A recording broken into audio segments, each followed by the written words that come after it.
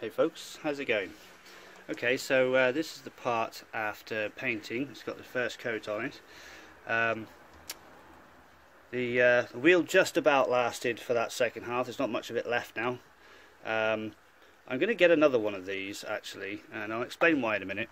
But first of all, let me just give this a quick twirl, because she came out really well. So, and for something, you know, done in your back garden without very much fuss and little money, I think the results are, you know, pretty much speak for themselves really.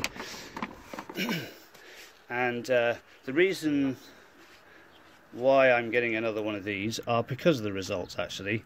I like the outcome so much that I think I'm going to do the same thing to some of the levers.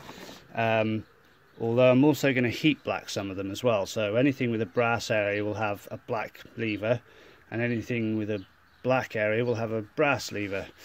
I think it will look really nice. So there's that.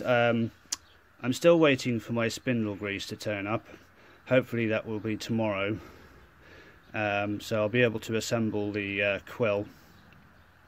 And once I've finished repainting this piece, I shall start assembling the machine and getting it all trammed in and trued up.